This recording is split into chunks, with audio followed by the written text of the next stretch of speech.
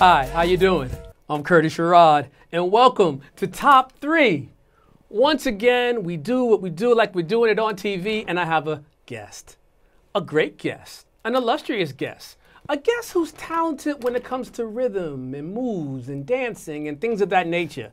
I would like to introduce you to my friend, Lacey Thomas. What's up, Lacey? How you doing today? Thank you, Curtis. Wonderful introduction. I'm great. I'm great. Well, wonderful introductions for wonderful people. Thank you. And so you're here on Top 3, so I'm going to ask you a couple of questions the way I do to all my guests. And my first question to you is, you've been dancing for some time. You're like a choreographer of some note. How did this all happen? How did you become who you are?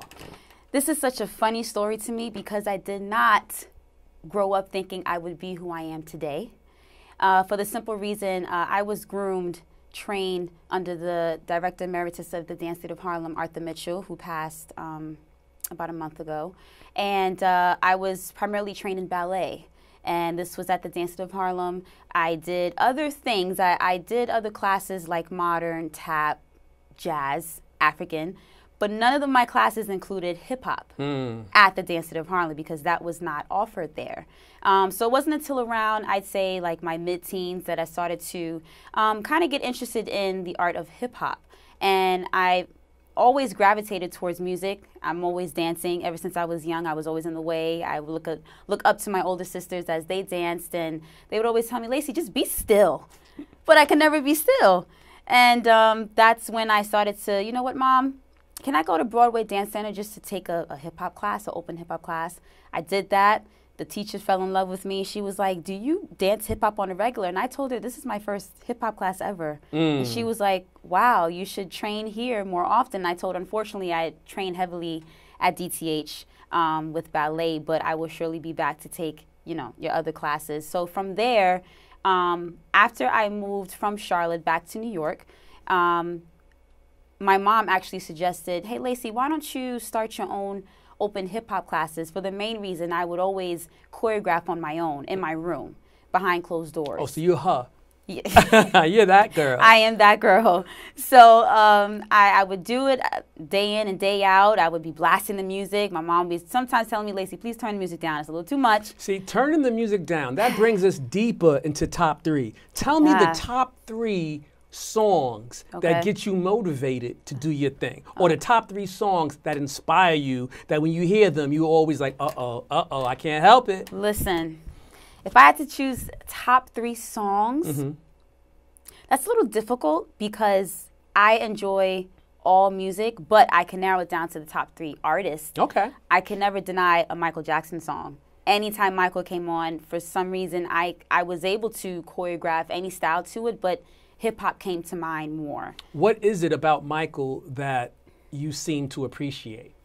I like how versatile he is. He isn't, when I listen to his music, it always has a message.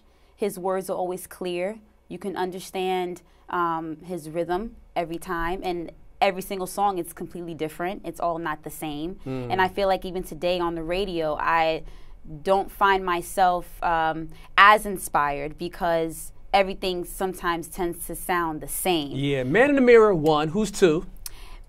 Janet. Oh, it's keeping it in the family. Keeping it in the family. Janet Jackson is one of my top idols, right underneath Michael. And when did you realize, uh-oh, Janet got it going on? Oh, when I saw her HBO Live concert, I fell in love with her.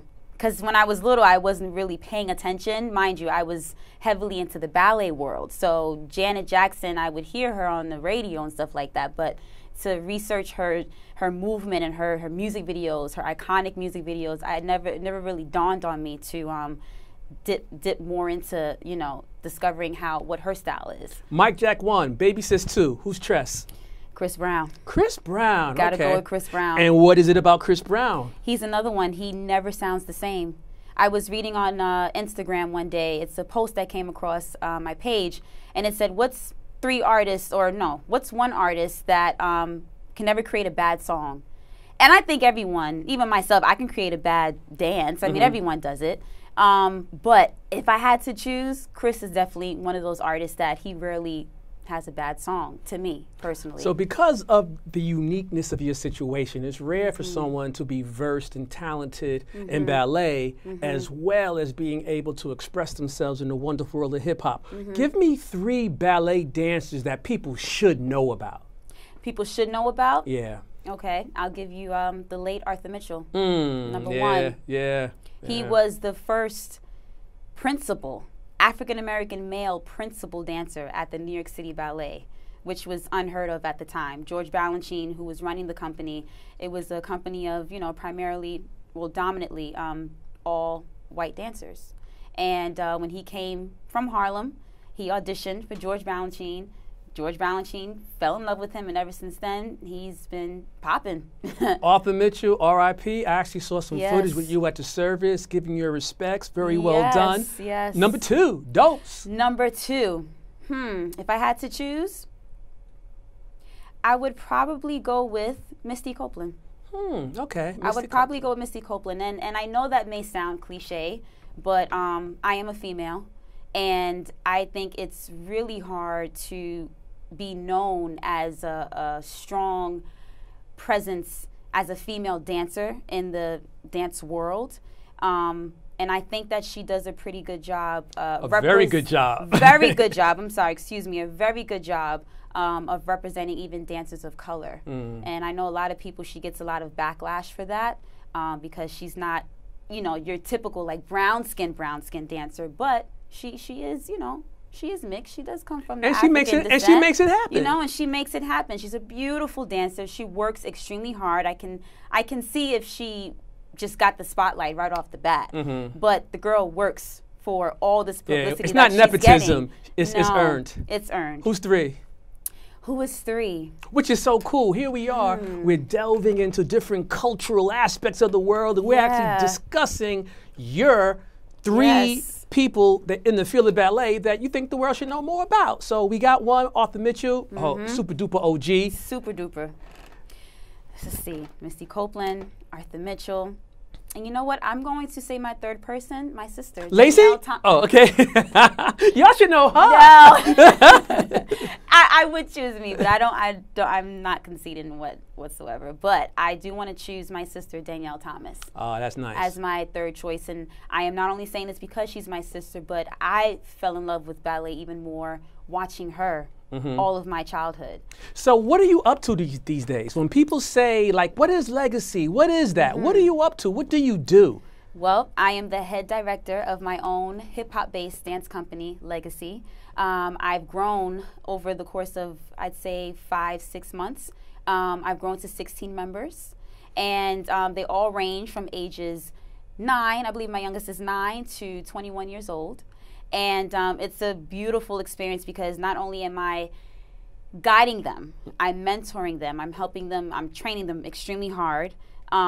It's also helping me to grow as an artist because I've dedicated so much time independently in my own world. I wanted to give back. And it's just when you hear God's plan, you work towards it, you can't ignore it. I've almost tried to ignore it, like, nah, I can't handle this. I'm not meant to do this because I started out with my own open classes, which grew and grew and grew, and I created a following, and that's when I wanted to branch off and create, why don't I just make my own company? And what's your mission? My mission is to share not only my talents, but the talents of others, and to express that versatile dancers are out there, and I really wanted to focus and zoom in on technique first and then style, swag, all of that later. But if we establish the foundation, and as they say, it's ballet, if we establish the foundation, which that's my background, I can then teach other dancers who may not have the opportunity or can't afford even intense training in a ballet school. And I do believe there are dancers like myself, which is kind of rare, that wants to kind of get a share of all art forms and not just one at a time. So I became bored with just doing only ballet or only contemporary. It became kind of like a burden for me. And that was my impetus to be more versatile, to let the world see it, to let my kids see it. You wanted out of the golden cage. That's you wanted right. no boxes, no labels, no Nope. categories. You wanted to be able to express yourself. That's right. In the Lacey way. That's right. Well, Lacey, I'm hoping that you can lace us as well as the viewing, listening audience with some of the unique stylings that you bring to the game. So, do you happen to have any music or anything on you? I sure do, right on my phone. Oh, so you know what I'm gonna do? I'm gonna bow out for a second. I'm gonna bow out. I'm gonna need the room. All right, you know what? These millennials, boy, they ask for it, they get it. Introducing Lacey Thomas, y'all.